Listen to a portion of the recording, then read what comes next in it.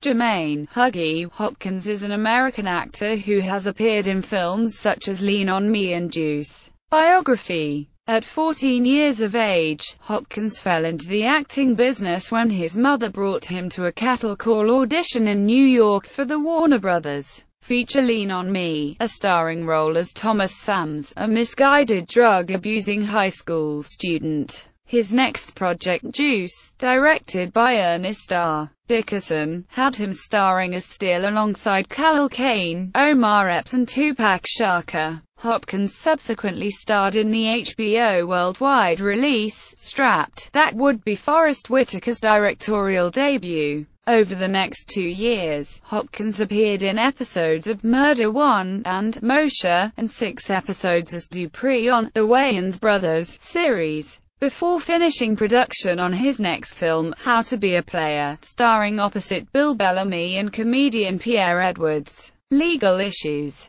Hopkins was arrested on December 15, 2011, for attempting to purchase 200 pounds of marijuana from an undercover cop. He previously faced up to 5 years in prison, but was sentenced 30 days in jail and 3 years probation.